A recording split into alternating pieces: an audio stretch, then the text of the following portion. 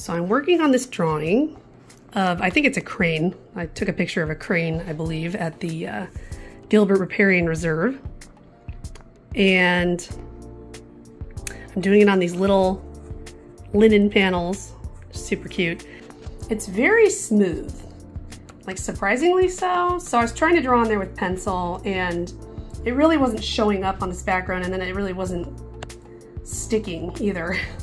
So I ended up using my white charcoal pencil, and I'm only drawing in the crane. Everything else I'm just gonna kind of freehand, but I knew if I didn't block out at least the basic outline of this, that it probably wasn't gonna be in the right spot. It probably wasn't going to have the right proportions because it's so small.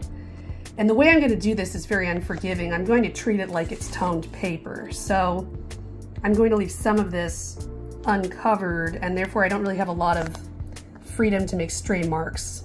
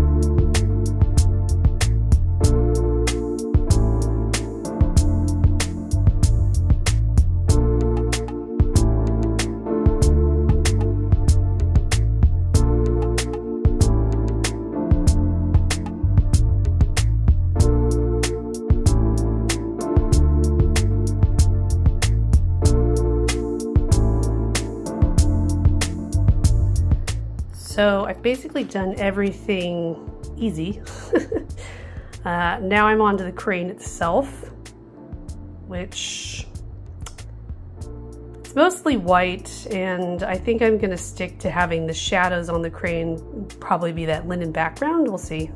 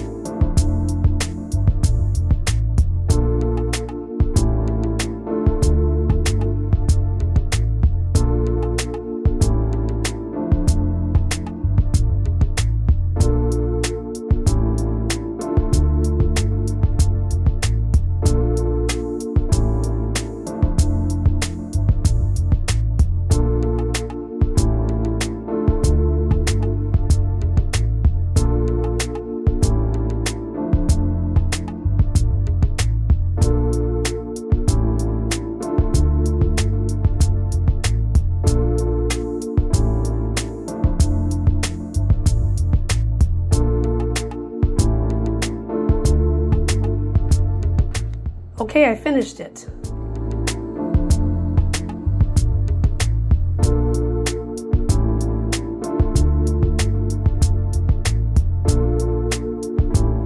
So I was so mad because I thought I had turned my camera on when I was painting the rest of the bird, and then apparently it was just off that whole time. So I got that leaf there at the end for you, but yeah, that was pretty irritating. But this is what I was really hoping for, that this linen background would create kind of an interesting, cool effect when it's shown through, and I think it did. You can kind of see there's a couple spots with the bird where I kind of let it peek through just a little bit too. I think it kind of creates an interesting effect. Now I'll be putting an isolation coat and some varnish on it, and then it's going to be ready to go.